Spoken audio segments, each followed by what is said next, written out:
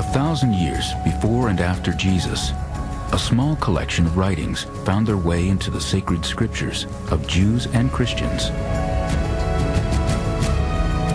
To this day, this small library of ancient writings is accepted by many as the Word of God. But there were hundreds of religious writings considered important at the time that were left out of the Holy Bible. What is contained in these rejected books, and why were they left out? Some of this forbidden material, a lot of it comes from the Gnostic groups. Were some writings thought too fanciful? Where is this story coming from? What kind of a community does this story arise out of? Is this an old traditional Christian community? Perhaps these excluded or banned books were simply deemed unworthy for inclusion in sacred scripture. Some of them were decided to be rather suspicious and perhaps of questionable influence. And so there is a collection of books that we would say are literally forbidden.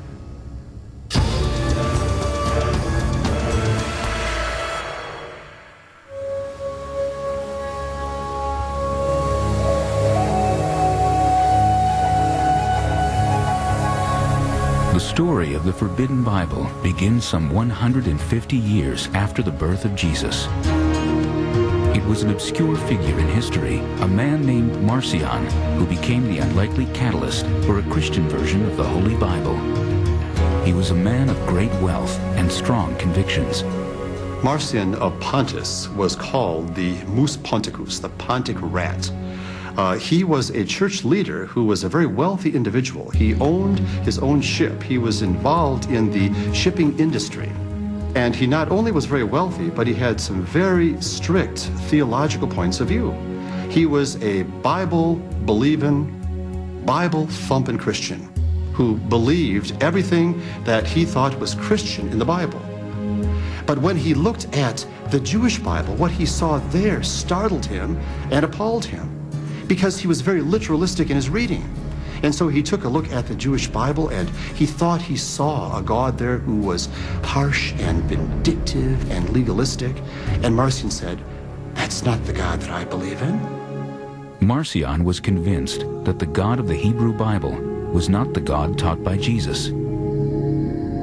Without any church authority, Marcion created his own Christian Bible. Hebrew scripture, what Christians call the Old Testament, was banned in this book. The only writings he considered worthy were Luke's Gospel, with all references to the Old Testament erased, and Paul's letters. Considering what Marcion did, it's no wonder that one of his opponents said, "Shame on Marcion's eraser."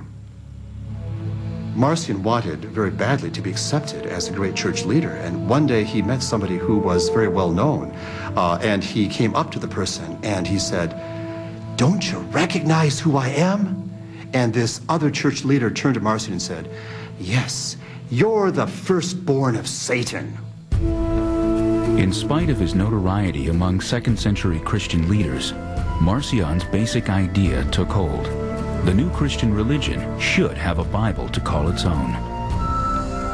The church fathers of Marcion's day began to create lists, books they believed had to be included in a Christian Bible, and books that should be left out.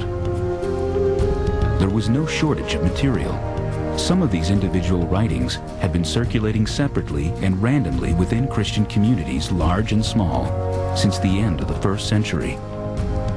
The 4 Gospels, the Acts of the Apostles, the Epistles of Timothy and Titus, and the letters of the Apostle Paul.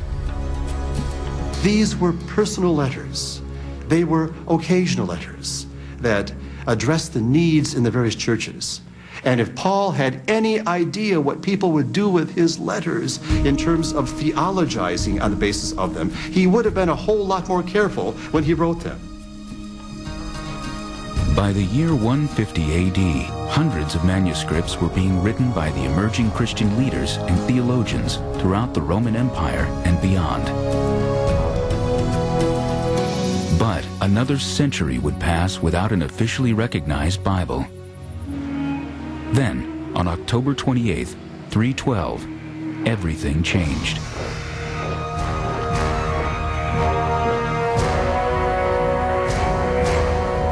man named Constantine had a vision of a cross in the sky as he prepared to do battle for the city of Rome. Legend has it that Jesus spoke to him in a vision, saying, "In my name, conquer." The following day, he won the battle, defeated the superior force of Maxentius, his rival, and became the sole emperor of Rome. It was the vision of this cross and the victory that followed that fueled Constantine's newfound interest in the Christian faith. The pagan civilization that had overseen the crucifixion of Jesus was about to adopt the faith it once tried to destroy. Constantine, as emperor, had a number of things he was dealing with. He was a shrewd politician, a statesman, a diplomat, a warrior, but he realized that he needed to have some order and some unity in the empire, and that order and unity could come through at least having some religion or some religious purpose that could bring all people together, because religion could be something that could unite the empire. The Near East at the time of Constantine was a massive conglomeration of different perspectives, different peoples, different races, different religions. It really was a very mixed situation. There were differing Jewish groups. There was a diversity of Christian groups. There was all kinds of dialogue going on. You have the little Christian church on one end of the corner. You have the pagan worship on the other end of the corner. People go where they want to go, but at the same time they have questions about what door you're walking into. And then you have the contentions within each of these communities about what's the proper way to worship.